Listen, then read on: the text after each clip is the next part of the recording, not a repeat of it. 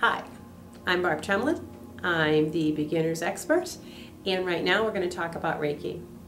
We'll be talking about a series of Reiki programs because Reiki is just too much to cover in 3 to 5 minutes on this tape.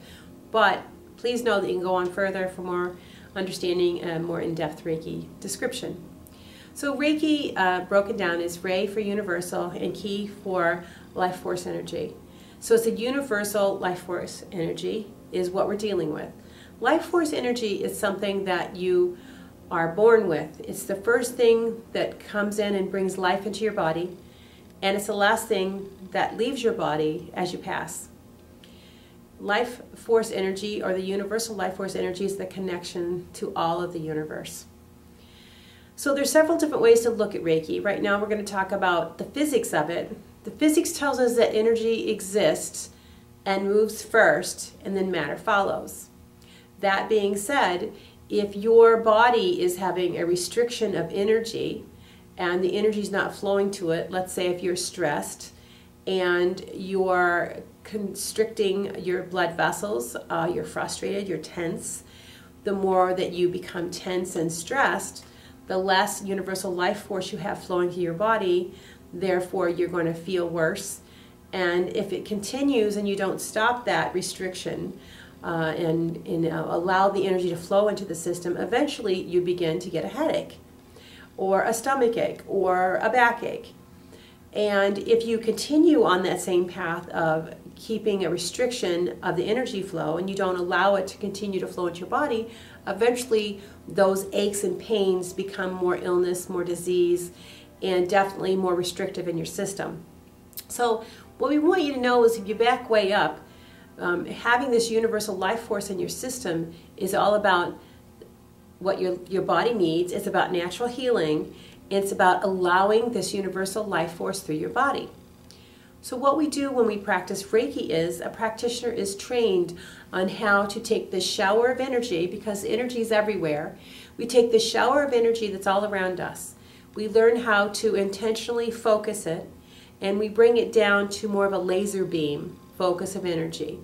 And then we take that laser beam focus of energy, we're able to manipulate it through our mind, through our bodies, and through our hands, and focus it with intention. We're able to take that laser beam and then begin to put that laser beam into the client that we're working on, plant, animal, client, and we put that energy into their system. So we're able to help someone who has a low flow of life force energy. We're able to help them put more life force energy into that flow into their system to help them feel better. Sometimes when the body gets so low in energy, it can't grab more universal energy by itself. It needs support and help.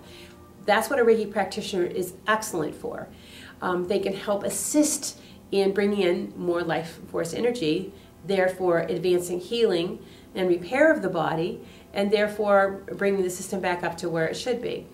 So when the system gets to where it should be, then it can start to advance its own healing. But what we're talking about with Reiki today is, why see a Reiki practitioner and the basics of that. Reiki is phenomenal. It can help lower stress. It can help lower different aches and pains. It can help raise your energy.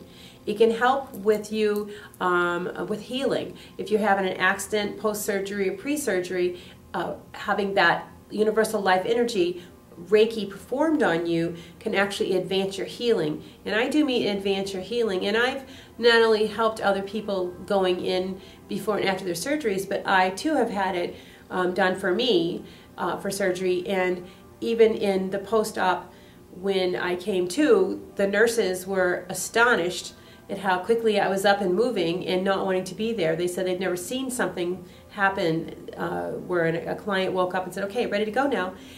And that's what the universal life force can do. It can pump you up to where you need to be to give you the most natural healing and help you feel wonderful in a short amount of time.